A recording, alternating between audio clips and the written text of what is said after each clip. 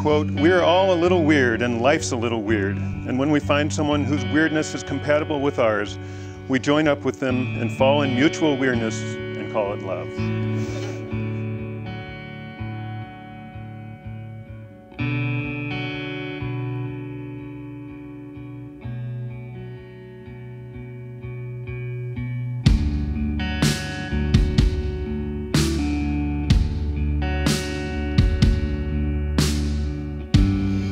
Amanda, you're my best friend, and words cannot begin to describe how much I love you.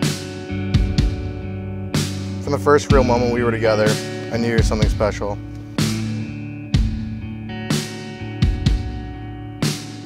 David, when I first met you, I was broken, in pain, and unsure of where I was going in life. The night we met, you helped me forget my heartache and to live in the moment, to be genuinely happy. I still remember how your goofy personality captured me and swept me off my feet.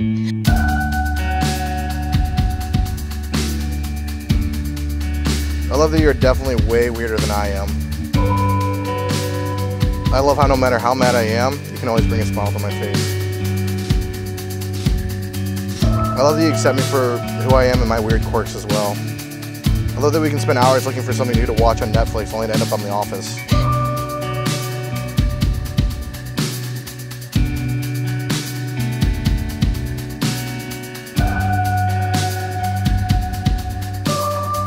We've been through so much together, from moving states, to changing jobs, to good times, to rough. But the one thing's never changed, that's how much I love you.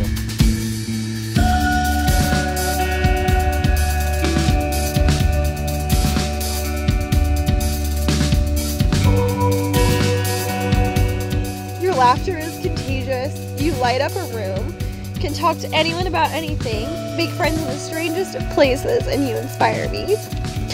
You make me laugh when I'm down because most of the time you're funnier than me. Most of the time. You keep me grounded and sane. Just being next to you, even if we aren't talking, makes me feel at peace.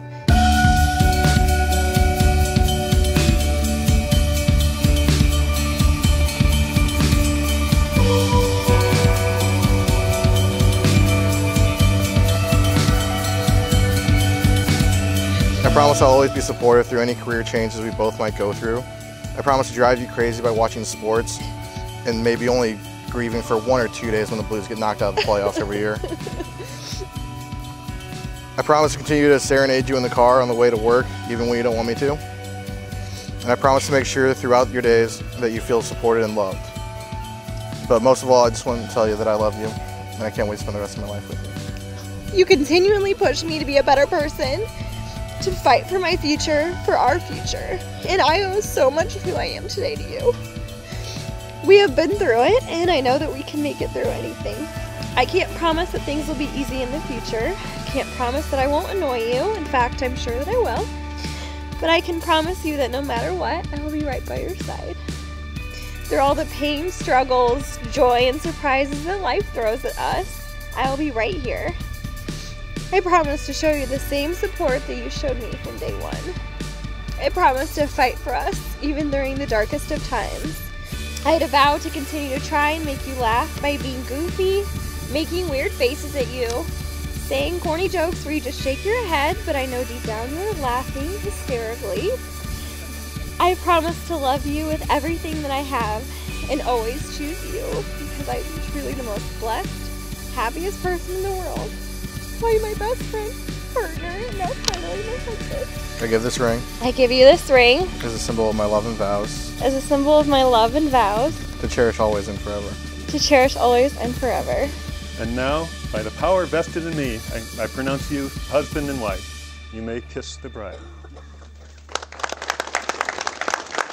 Ladies and gentlemen, I present for the very first time Mr. and Mrs. David Schulberg.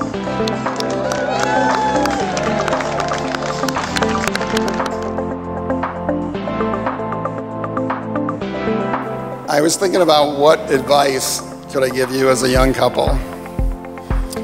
And I came up with a simple synonym that you can remember. It's called the F's.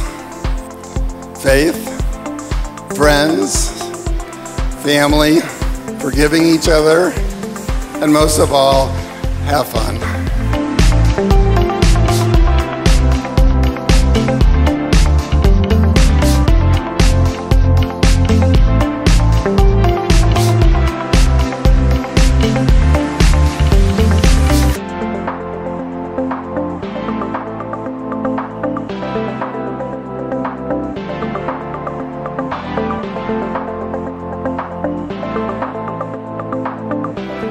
Shortly thereafter, David came into the picture.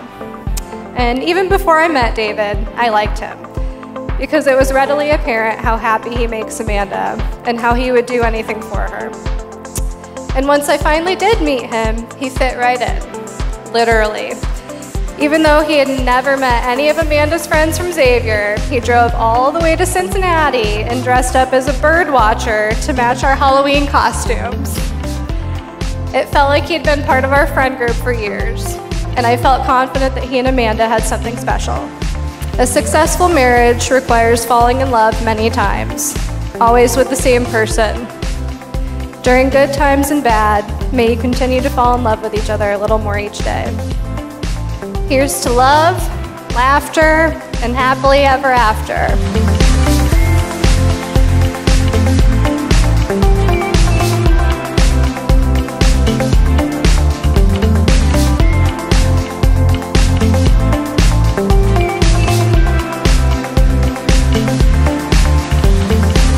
July 2014, where David and Amanda met. Nicole and I were there as well. We went to go see the Fray and the fireworks show at Fair St. Louis in Forest Park. And as the Fray ended their set that night and the fireworks show started, it was really apparent that the fireworks overhead weren't the only fireworks going off. It was apparent to me that it was igniting a flame inside the both of you, full of love and what has brought us here today.